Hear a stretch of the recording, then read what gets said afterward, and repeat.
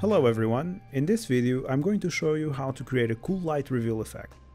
You might have seen something like this on CSI when they bring out the magic UV light, or even in horror games when you're using your flashlight to reveal hidden messages. No matter the use, it's a flexible effect that you can apply to almost any shader. Let's examine the included sample before we begin. If you want to check it out for yourself, you can find it in the official example folder under UV light reveal. We'll be using a custom lighting shader in this example, but don't worry if you're not familiar with it, I'll take this opportunity to cover a few basic concepts. Let's take a closer look by pressing Shift Space to maximize the window. As you can see, we're simply adding our UV texture on top of our base texture. The trick here, so to speak, is finding the correct lighting information in order to apply it only when it's below our spotlight and if the spotlight corresponds to our selected color. This area is responsible for applying basic lighting to our shader. It is here that we filter the actual lights used and check if the color matches. I'll go into detail as we build our own shader. Let's start by creating a new shader. Right click, Create, Amplify Shader, Surface Shader. Let's name the file. Let's name the shader. I'll call it Light Reveal, and let's also change its light model to Custom Lighting. Since we need to access specific lighting information, we need to change its light model before we begin. Otherwise, most of the nodes will not be available, as they're exclusive to custom lighting. Let's compile. Create a new material, right-click, Create, Material, and let's apply it to our plane mesh. Let's start by adding our two textures. I'll use the shortcut T and left-click. Let's call this one Base Texture. Let's select the wood texture. Let's clone it using Ctrl D on a Windows machine, of course. If you're on a Mac, it's Command D. Let's name it UV texture and select our UV texture. Of course, you can use any texture you would like. This is just an example. Let's compile and let's make sure that we are in material mode. As you can see from the green border, we're in shader mode. Keep in mind that values set in a shader will affect all materials using it, while material properties are specific to each material. When simultaneously editing a material and shader, it's important to pay close attention to which values are being altered. Let's double-click the material to open it. If you're not familiar with shader and material mode, I recommend checking the link in the video description. If I were to simply add these two textures, the result would not be very interesting. As you can see, the UV light texture is on top of the wood, but it doesn't really work as it does not react to the actual lighting. We'll need to add a few additional nodes in order to properly display lighting information. Let's do that now. I'll start by adding a light color node. You can find it under Light, Light Color. Let's also add a light attenuation node. As the name hints, the light color node provides the light color and the intensity. You can use it separately or you can use its RGBA value. Do note that A stands for intensity. In order to properly display lighting information, you'll need to use the light attenuation node, as it contains the actual unity light and shadow information. You'll simply need to multiply them both in order to display simple lighting. I'll use M and left click to create the multiply node. Let's connect it to the proper input channel, the custom lighting input. I'll disconnect the emission, as this was just a simple example, and compile. I want to take this information and apply it to our base texture. To do so, I'll simply have to multiply its result with the actual base texture. Let me just move this and add another multiply node. I'll use Alt-Drag to add it to the existing connection. I can also change its input port by simply dragging it.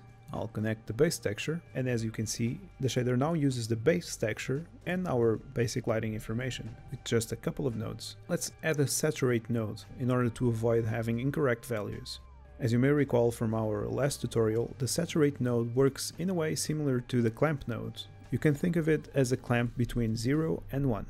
Right click, I'll use the search function and add the saturate node.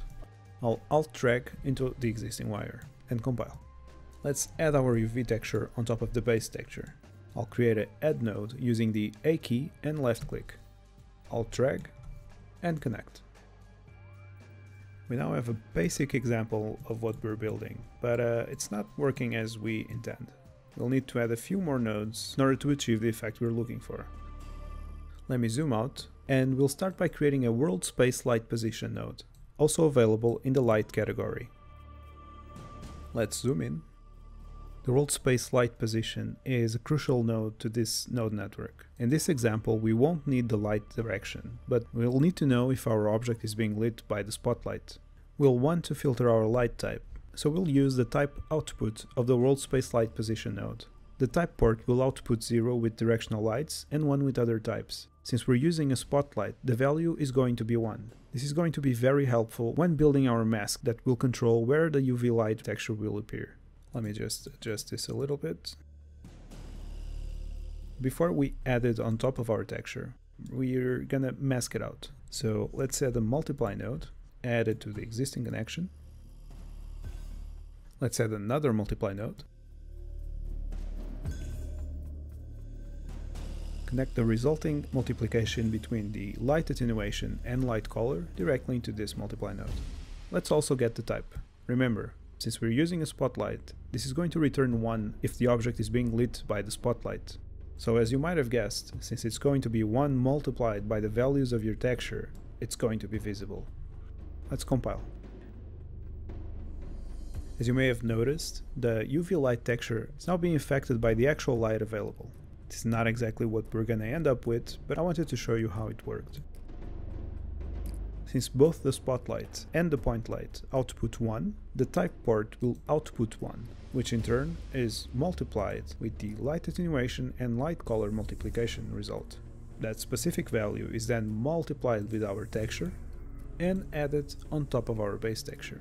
In simpler terms, what we're gonna end up with is a properly lit UV texture. Instead of simply being added as in an unlit form, so to speak, directly on top of our base texture, it's going to take into account the existing lighting. What we now need to do is filter the lighting information so that it's only affected by our spotlight. To do that, we'll need another light color node. We're going to take the type output and multiply it with our light color node.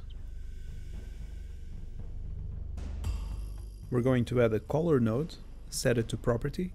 This is going to be our custom color. We're going to compare the light color to this specific value. You can use whatever you want. In this example, we're going for something along the lines of a UV light. Now we need to find a way to compare these two. This, as I mentioned earlier, this is going to be where our spotlight information comes from. We're going to get its color and compare it. In order to avoid any unwanted values, we're going to use a component mask node. We'll connect a multiply node, remove the alpha channel as we only want to compare RGB. The same for our custom color. Let's take this chance to change its name.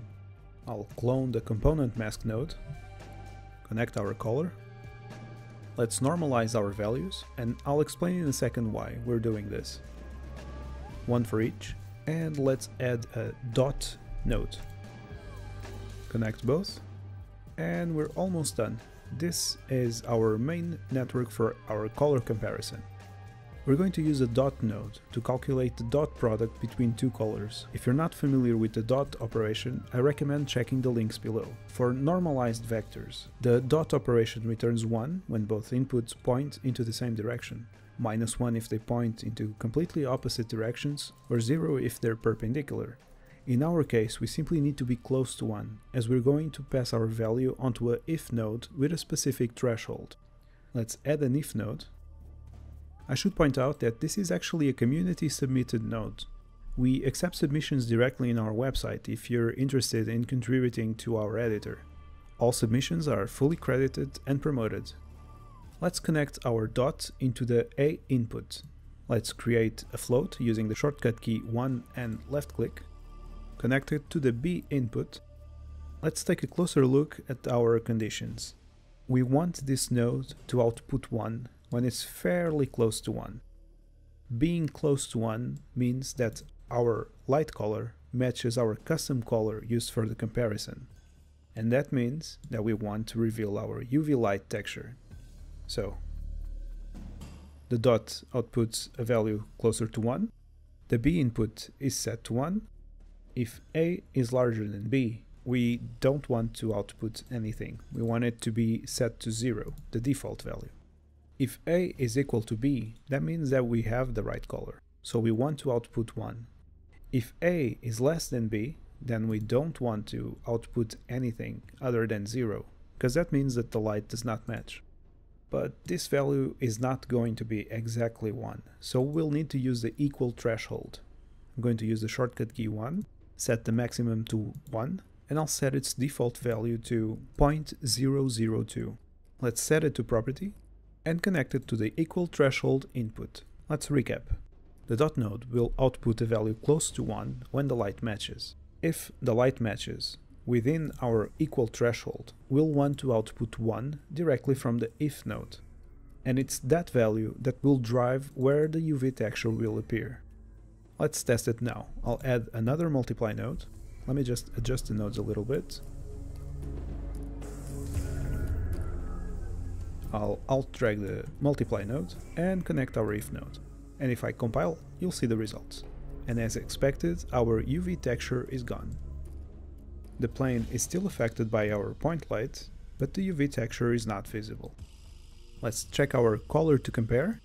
I'll copy the value, select our spotlight, and as you can see, we had another color value set, so the UV texture is not visible. I'll simply set the value, and our UV light texture is now visible again. Pretty cool effect. You can use any color you want. It's a simple effect, but it's quite flexible, especially if you're building a horror game, a personal favorite. It's going to be really good to hide messages from your players. We hope you enjoyed this tutorial. Don't forget to subscribe and share the video. Stay tuned for more.